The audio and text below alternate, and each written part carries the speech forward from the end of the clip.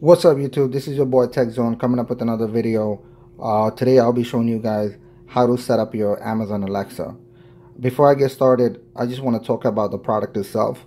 I actually have the Amazon Alexa in my living room. I also have the Amazon Echo Dot, which is the smaller version, in my bedroom. If you guys looked at my earlier video, I showed you guys how I pretty much control everything in my living room using Amazon Alexa. So if you guys are looking for to buy new speakers for your home, I highly recommend you guys get the Amazon Alexa itself. So we're gonna go ahead and open this box, show you guys what it comes with.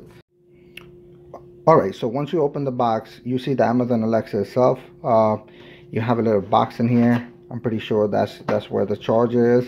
It comes with the charger inside. So we're gonna go ahead and open this up. That's the charging port. So on the charging port, you actually, right on the top of the charging port, there's a LED blinker. So there's a little hole where you could see if the device is charging or not, which is pretty cool. The light on top also lights up. This is the volume, so it goes up and down. So if you push it to the left, this goes up. If you make it to the right, it goes down. This is to put it on mute, and this is what we're going to be using to set up the Amazon Alexa. There's a setup booklet in here. It's pretty easy, you know, a couple of steps, but we're going to go ahead and show you guys how to do it anyways. Alright, so I got everything connected, and now I'm going to show you guys how the setup actually works. So in order for you to set it up, you have to hold this button for about 10 to 15 seconds. So we're going to go ahead and do that. So let's hold on to it. The light have to turn yellow, like a yellow-orange. Now in setup mode. Okay, see? Follow the instructions in your Alexa app. So now it's on setup mode. So now what do we have to do? We have to open up the Alexa app. Mine already have it downloaded, so I'll just click on it. And mine was connected before, but I'm resetting it up. So I will go to settings.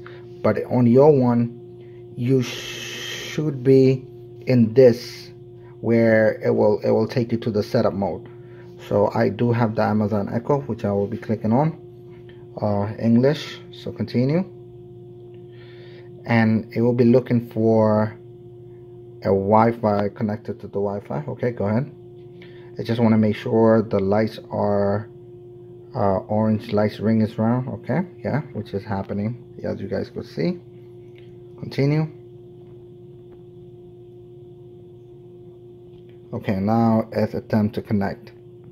In my one, it might get connected right away because it already knows my Wi-Fi connection.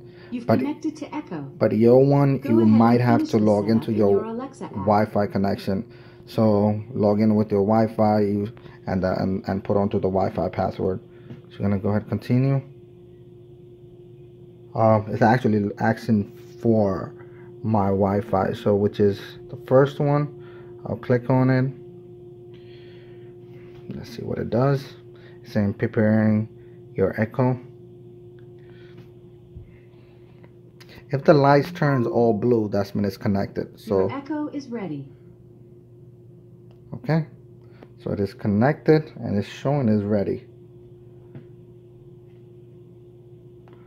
Okay, all right, let's try something to see if it's really working. So we are going to turn off the light on the table using Amazon Echo. Alexa, turn off the lava light. Okay. Alexa, turn on the lava light. Okay. There we go. So it's connected and it's working. Thanks for watching, YouTube. If you guys like this video, please give me a thumbs up. Please do subscribe to my channel. Take a look at my video description. I will have a link where you could actually purchase the Amazon Alexa from. And I also purchased that the red case that goes around it. So it comes in 3 different colors. It comes in black, white, and red. And it's only 12 bucks. So I believe I bought it for about 12 bucks. So I will have the link for it as well.